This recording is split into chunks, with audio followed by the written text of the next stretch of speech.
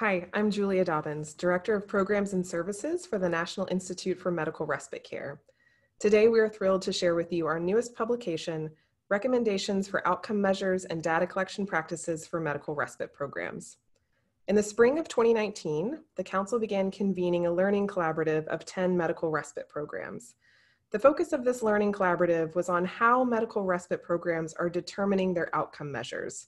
What data are they collecting and why? Who do they choose to share that data with and why?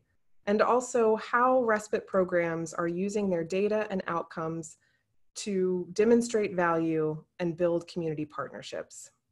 What we learned from this year-long learning collaborative is that the integrity of a medical respite program rests in their ability to provide meaningful and quality services to a complex population.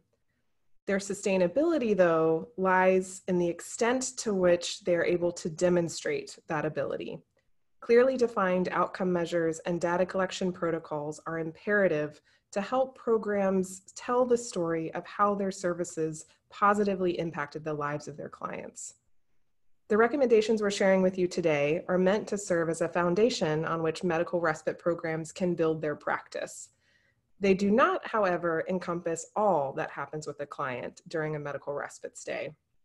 Self-management, goal setting, trust in the healthcare system, relationship building, these are all examples of the philosophy of care of medical respite that can be difficult to quantify and measure.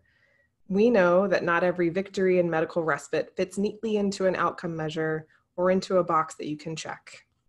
So we encourage you as you approach your work on outcomes and data to do so with creativity, with flexibility, and ensuring that you're always centering the experience and the needs of your clients.